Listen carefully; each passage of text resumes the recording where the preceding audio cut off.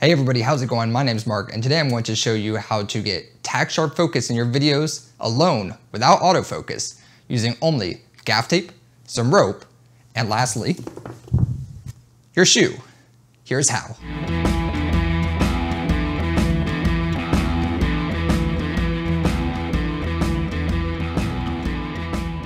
First, you'll want to use any item that you might have on hand in order to mark where you're going to stand.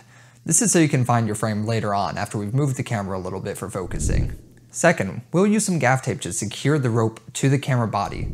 This gives us a nice static point of reference to work with.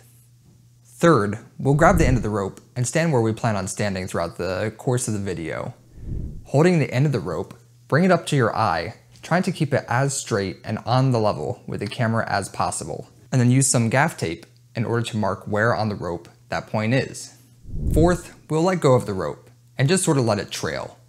At this point, we're going to tilt the camera as far down as we can reasonably take it and engage the tilt lock.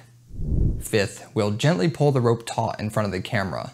The goal here is to just make a straight line in front of the camera in order to give us an even plane for focusing.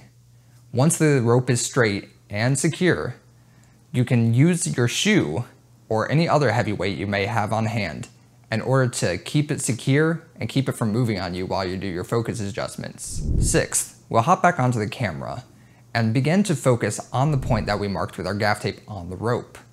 You can either use digital zoom or focus peaking, or just play it by eye if you don't have those options, in order to get that nice and sharp. Lastly, return the camera to its original position.